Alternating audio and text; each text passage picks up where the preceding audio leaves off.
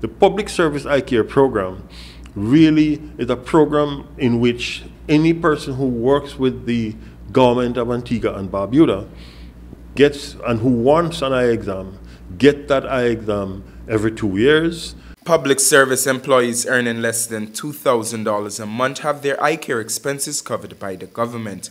Persons earning more than $2,000 get a 60% discount.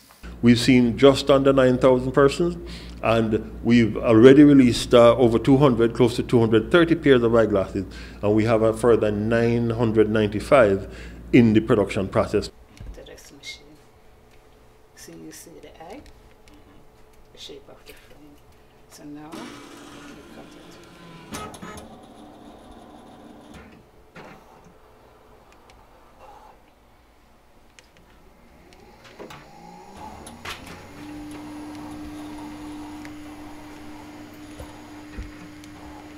The National Vision Center has a fully air-conditioned waiting area, 6 air-conditioned examination lanes, can do 6 simultaneous comprehensive eye examinations, and over 10,000 frames to choose from, and there's plans to expand.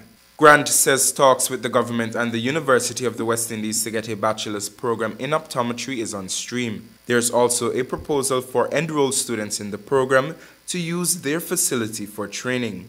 Barbuda is also on the radar. We intend, as part of the Public Service Eye Care Program, to do the Barbudans, starting with those who are working with the council. This will be done in the first part of 2020. Leon Norville reporting, ABS News.